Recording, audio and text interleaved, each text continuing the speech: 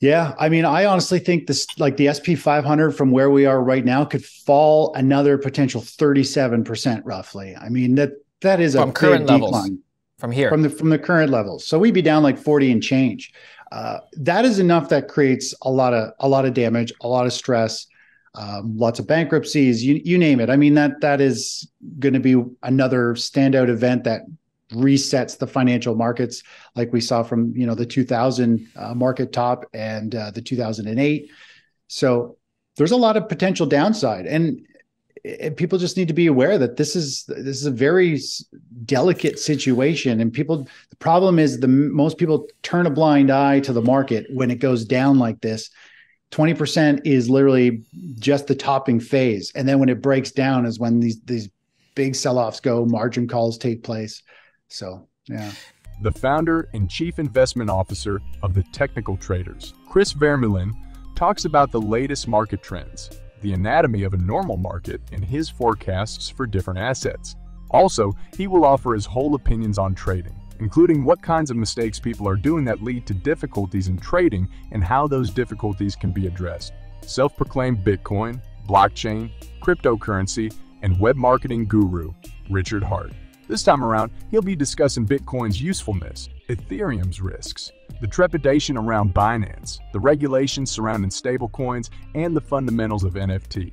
By the way, if you're interested in learning about DeFi and discovering innovative projects, you may want to check out our Mastering DeFi course.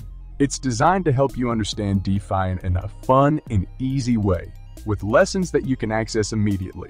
Right now, we're offering a special launch discount of 90% off. This course will also give you the skills you need to make the most of Pulsechain when it's released. If you'd like to learn more, just click on the link in the description and become a true cryptopreneur. Now, without wasting any time, let's dive right into the video.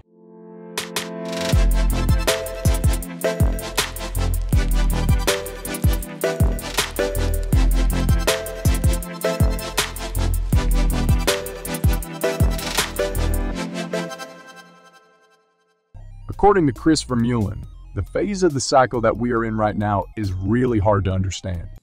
So there's a lot that comes in, but the basic really high level that Stan Weinstein uses, that I've used for years, is simply this dotted line. Now this is just an infographic, but more or less it's the 150-day moving average. A lot of people use the 200, which I find is way too delayed. I mean, you're looking at a full year delay.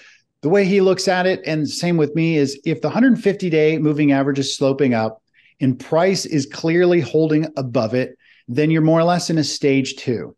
When price is below the 150-day and the moving average is still moving up, or it's flatlining and price is chopping around it, when it's giving mixed signals, you're probably in a consolidation phase or a stage 3, which is where we are now. And then when price is definitively below it and the moving average is sloping down, you're in a stage 4. So that's a really high level, just quick observation of where we are in those potential cycles. And then you can look at those other cycles of which sectors are performing very well. And we've seen things rotate through those various sectors, and with precious metals and energy leading the way, and PE ratios being very high, and the growth stocks clearly leading the way to the downside, it definitely is showing that there's not a lot of support in this market. And it feels like it's just, I hate to say it, it's like a sucker's rally. It's just this false bounce, this false bottom. And when the bottom falls out, man, it could get really, really ugly across the board. So that's why if there's any time that somebody should focus on risk and position management, it's this phase. People right now are going to get hurt the most if they step into the market, because literally a month or two from now, we could be breaking down. We could be in free fall mode.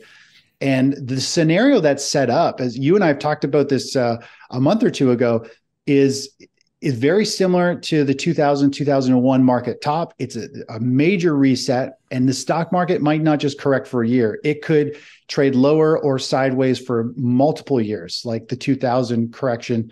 I mean, the SP 500 took 12 years to recover after that. It's not something that anyone who's 45 plus wants to endure, lose 12 years potential. So I guess if you're in, how does Chris Vermeulen make money in the stock market? Well, I like to look at the stock market as the ocean. And so here, if we take a look at my charts, The top chart here is my investing strategy. This is the weekly chart. And I like to look at it as the ocean because as we know, there's a tide that goes up and down. And so this long-term investing chart, which we've got the COVID crash on the left, you can understand or see when the market is in a bull market phase. When it's going up, we've got green bars and it's above the key moving averages, and we're in a bullish phase. The tide is going up. Naturally, you want to be long stocks. When things roll over and you get a sell signal, which happened back in last April, the market has been going down in sideways and the tide is going out.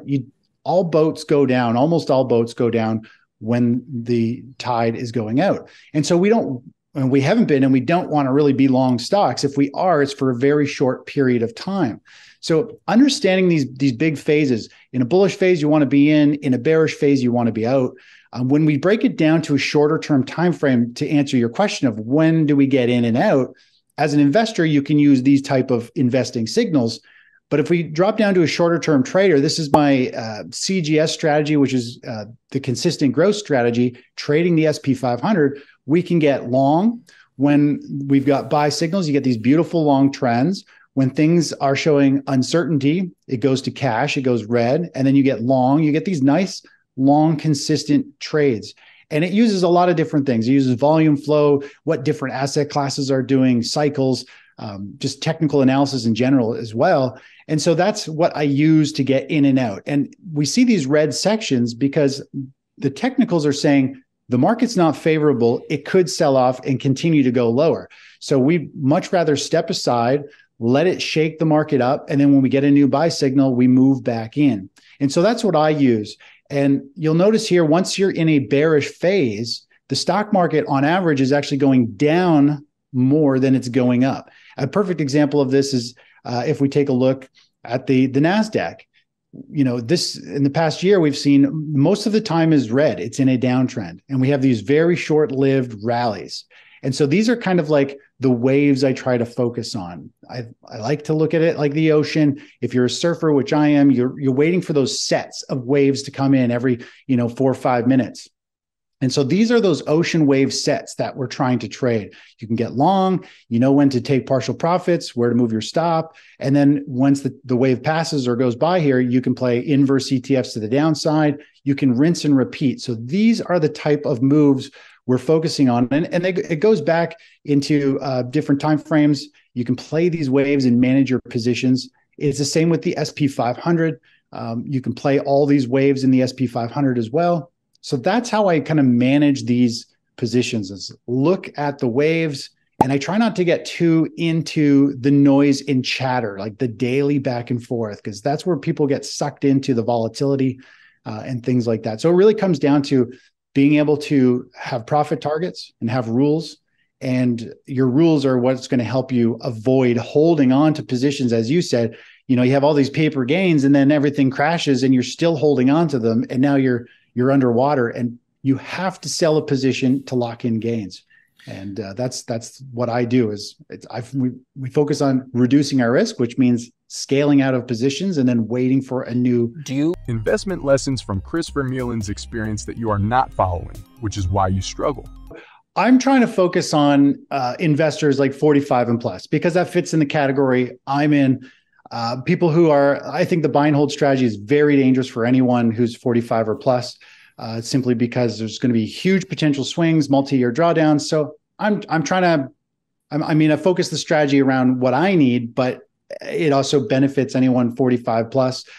The other thing is when you talk about knowing your personality. So I wrote a couple very detailed articles, even with the quizzes and things, about the Myers-Briggs test. And I don't know if you know about that, but it tells you your personality. And so I did this big article. It's on my blog, and telling subscribers, like, here are the different personality types. Do the test.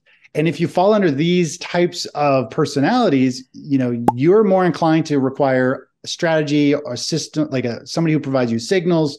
Some of you might actually just need automated trading because your personality doesn't bode well for trading and investing. And then there's others where I'm considered like the scientist, very technical, very logical.